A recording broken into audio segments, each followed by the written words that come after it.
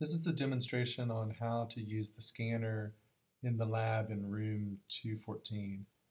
There's also a scanner in 204, and the process is similar, but the software is different software.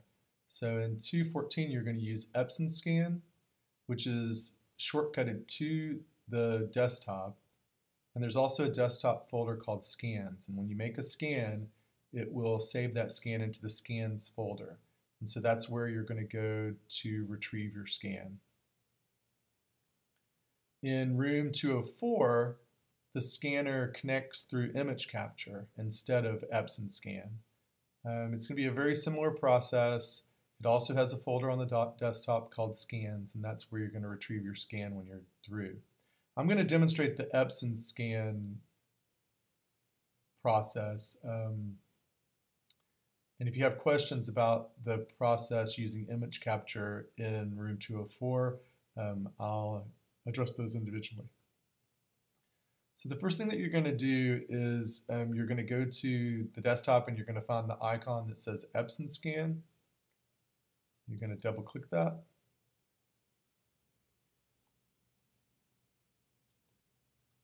So when you launch the scanning software, you're going to see two windows. Window on the left that has your inputs, right, where you can control the inputs to tell the scanner exactly what you're scanning and what resolution you want to scan at and what size you want to scan at, etc. On the right-hand side, you're going to have the preview window. And it may show you the previous scan that someone made. So I made a scan of my hand, and so you can see the scan of my hand. Now you may come in here and this may not be set to the right mode. So the first thing you want to do is in your input palette, you want to come up to the top and where it says mode, you want to make sure it's set to professional mode just to show you it could be in one of the other modes. So it'll look different if it's in one of the other modes. We want this to be in professional mode because that'll give us all of our tools. So the first thing that you're going to do is do a preview. When you hit the preview, it'll do a quick scan previewing what's on the scanner bed, which right now there's nothing on the scanner bed. So let's talk about our settings. In your settings, up at the top it says document type. Basically there are two different document types. There's reflective and there's film. If you're not scanning a negative, then you will not use the film setting, you'll use the reflective setting. So probably the only people that would use the film setting would be photography students. You can use it if you have film to scan. I can show you that individually, but most of the things that we're going to be scanning are in the reflective setting. The next thing you want to have it set to is scanner glass as the source. For the exposure type, you're going to want that set to photo in most cases. If you're doing a document, you would set it to document, but for our purposes, photo is going to be the setting we want. For the image type, you're going to want to set it to the highest bit rate. If you want color, so that's going to be 48-bit color. If you want a grayscale image, set it to 16-bit grayscale, and if you just want a black and white image, set it to black and white, but in this case, I'm going to set it to 48-bit color. For the resolution, you're going to set this according to how you intend to use the image. So if you intend to use the image for something, you're going to take that image and post it online, you're going to set this to 100 dpi. If you intend to use it at the scale that it scans and print it to a desktop printer, you're going to set it to 300 dpi.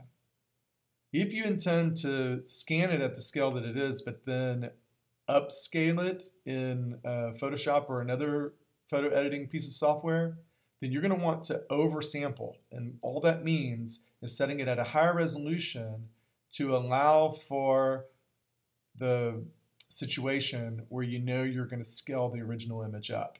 I wish I could tell you exactly what to set it to, but I can't. It depends on how much you're scaling it up.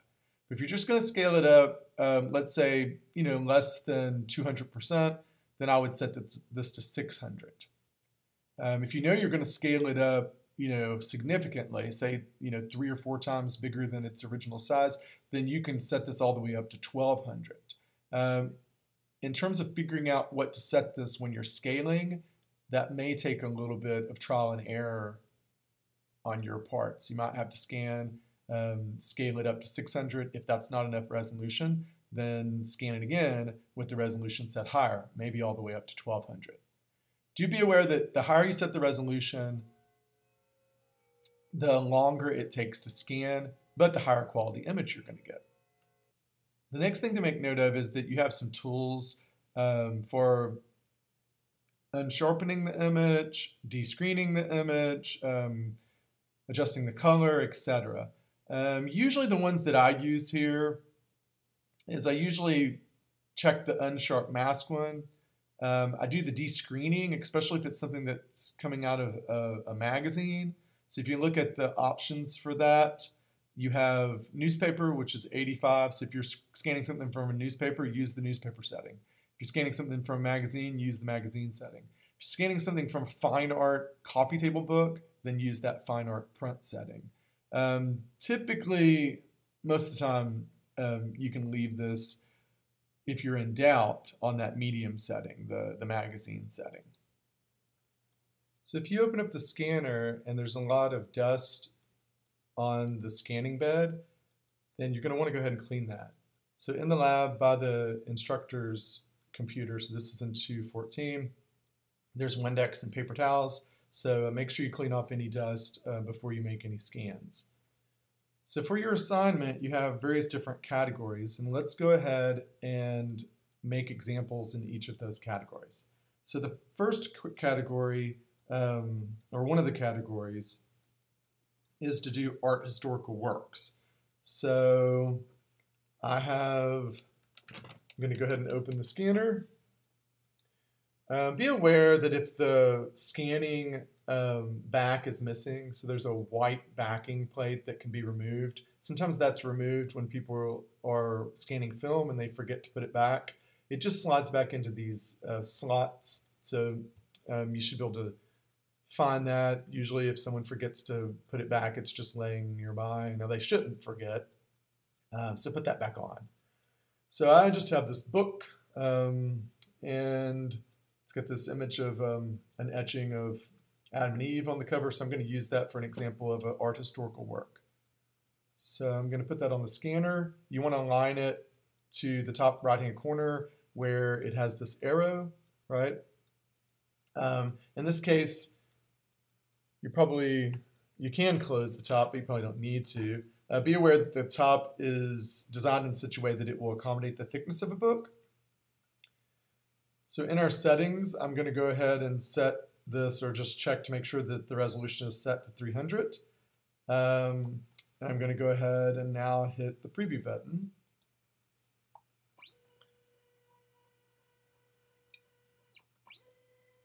So you'll see a preview of your scan.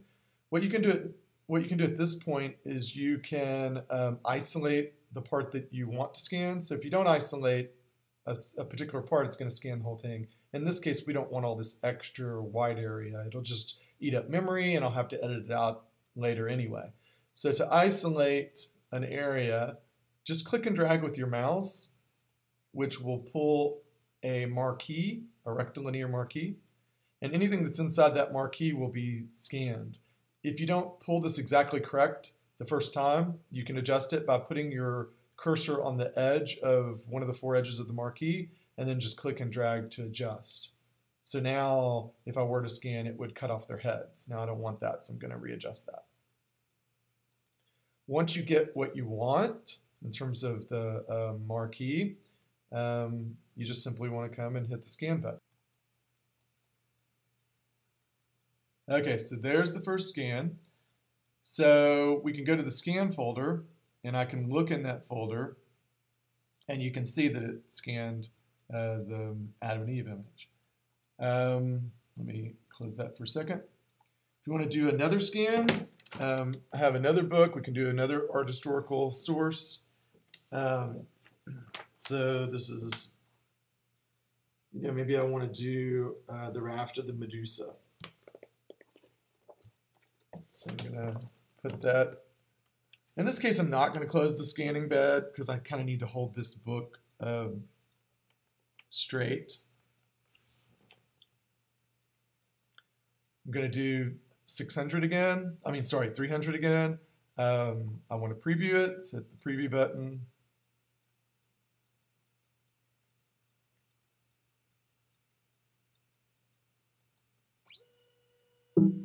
It'll scan and you'll see a preview. And then I want to adjust my marquee. So I'm just going to pull on the edges of the marquee to adjust it. Now in this case, I'm losing part of the image. This is just a demo, so I'm not going to worry about that. But I'm losing part of the image because of the fold, the spine of the book. So we'll just crop that out.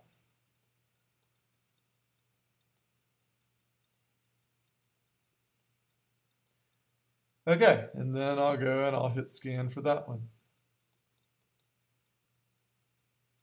So if you look in the scan folder, there's the raft of the Medusa. So you're going to do art historical works. We'll be using those in the first project. Another one of the categories is pattern. So I have these origami papers that are beautifully patterned. So I can scan one of those. So I'm going to put it on the scanner.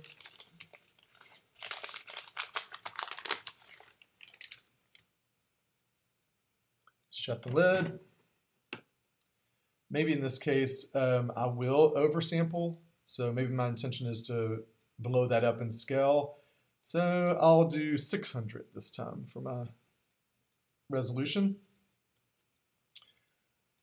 Then I want to hit the preview button.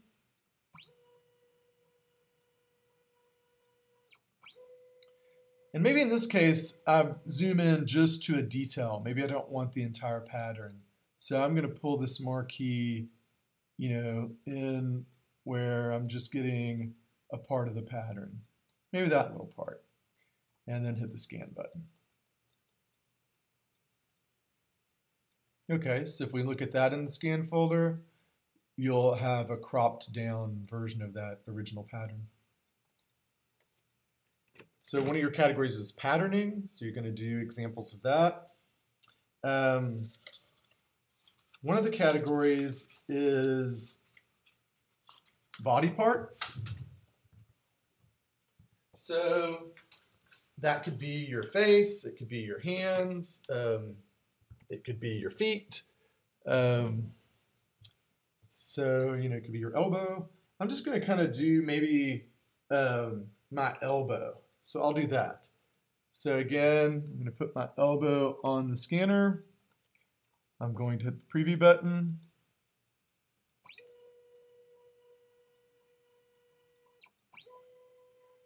It can kind of be fun in this case to raise the resolution. So I'm going to raise the resolution to 1200. And I'm going to crop this down to a smaller area. So maybe I'll just get that little crease and I'll hit the scan button. Now in this case, you're going to want to try to not to move, right?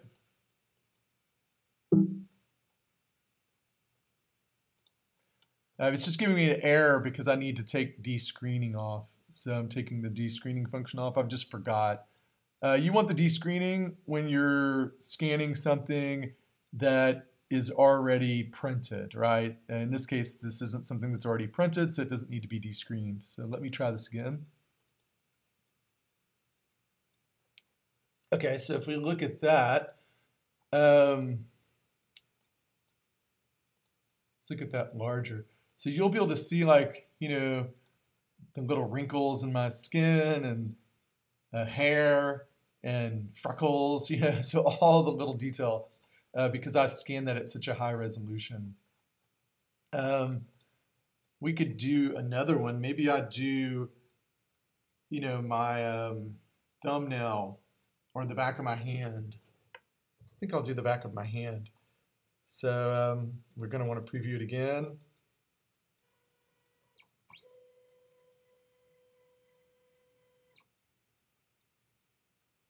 And maybe we crop down just right on that knuckle right there, like where it's pressed into the glass.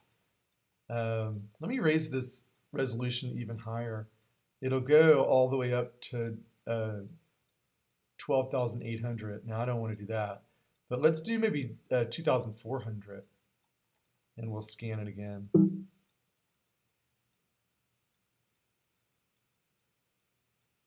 It's just warning me that the image size may be big and the scanning time long because I set such a high resolution. So I'm going to hit continue.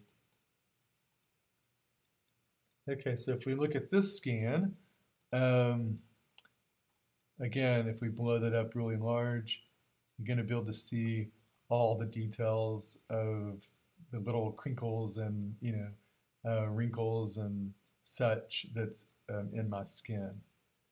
So body parts. One of the categories is movement, and people are sometimes confused by this one.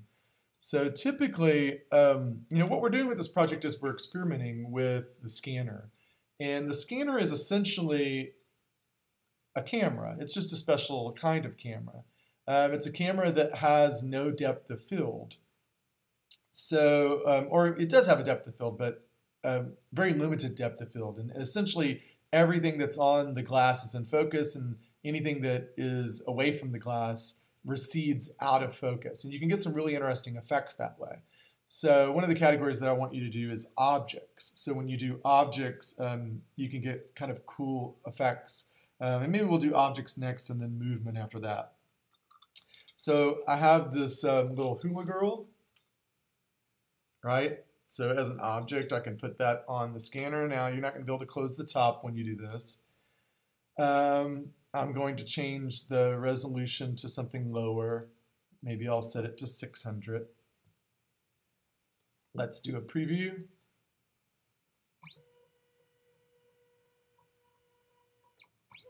And so we're experimenting with things that you probably usually wouldn't do with a scanner. So usually with a scanner, you want things to not be dimensional. Usually with a scanner, you don't want things to be moving. And we're going to experiment with both of those things.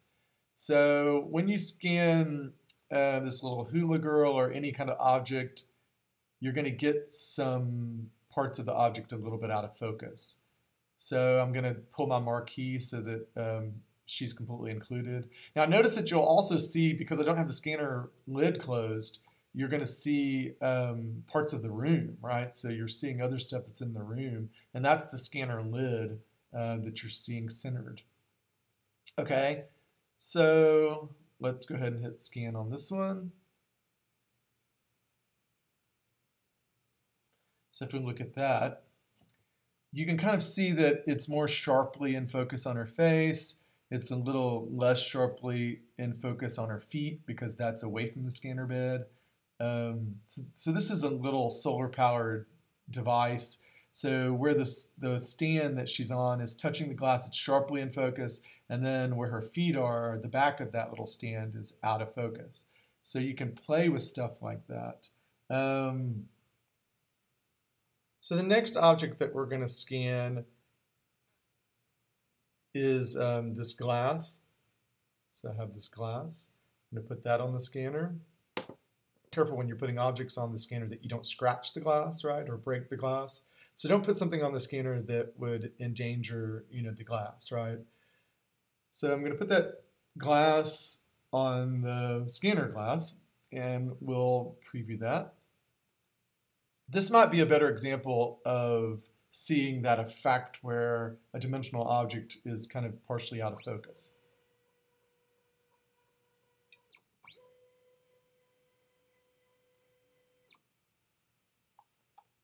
So let's adjust the marquee to include the entire glass.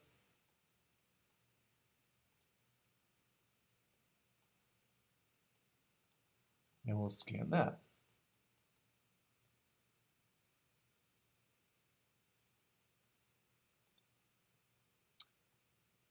So scanned object. So you can kind of see that it's sharper in focus in the middle of the glass, a little less in focus on the edges of the glass. The next category is movement, and this is kind of the one that everyone has the most fun with.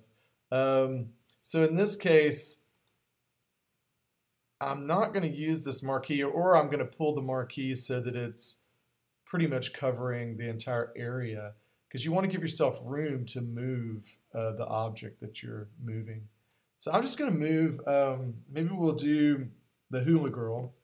So I'm going to place her on the screen. In this case, you won't be able to get a preview. I'm just going to start the scan. And as it starts scanning, I'm going to move the object.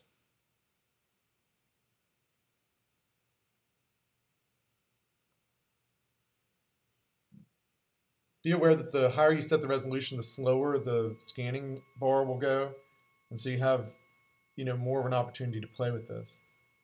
So I'm basically just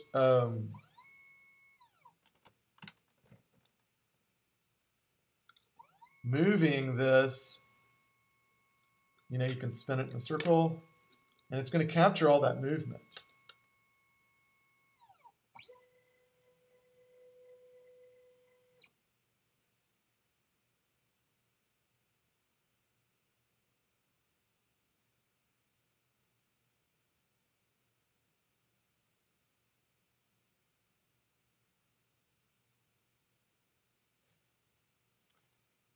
So if you look at it, it looks like that, which is kind of cool, right? So movement, you can play with movement. It's going to kind of distort and stretch the image when you do that.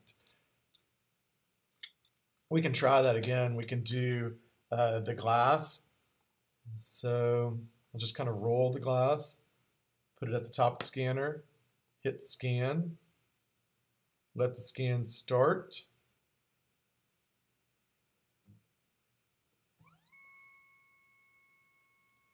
And then just move it along. You can roll it, you can wiggle it.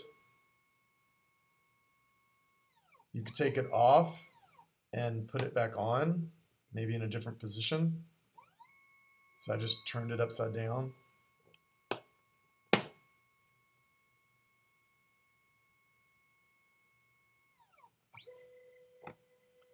So you'll get really interesting effects with this one.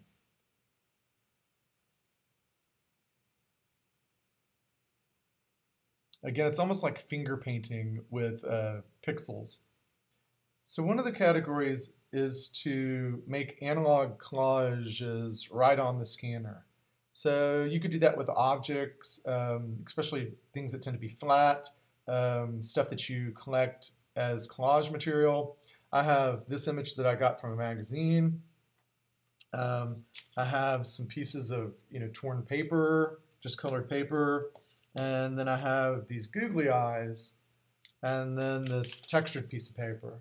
So I'm just going to kind of begin to build a collage with that. Now, this can be a little, you want to plan it as you go. You don't necessarily have to have a set idea when you begin. And it's going to kind of come together organically, okay? So be open to that. This is about experimentation. Now, you're going to need to put these face down. So I'm going to start by putting googly eyes. I'm just going to kind of, this can be random to some degree. There's nothing wrong with that. This first project is all about experimentation. So be open to, experimenting. And chance is an excellent artistic tool. So I'm going to put a bunch of googly eyes down first.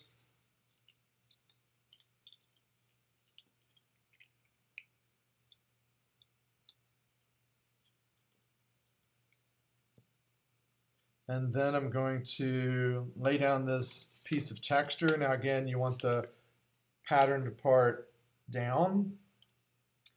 Then I'm going to lay down maybe a few of these torn pieces of colored paper.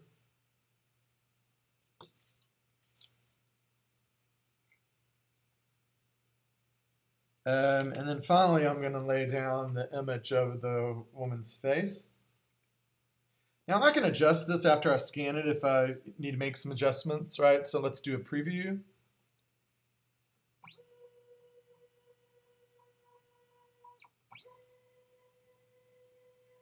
And if you like it, then go ahead and scan. If you want to make some slight adjustments, then make any slight adjustments that you want to make.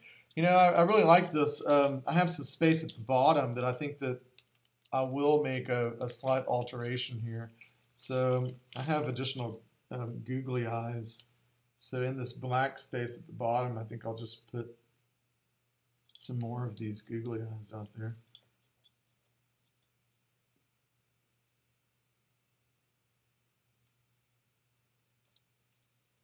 Little tiny googly eye.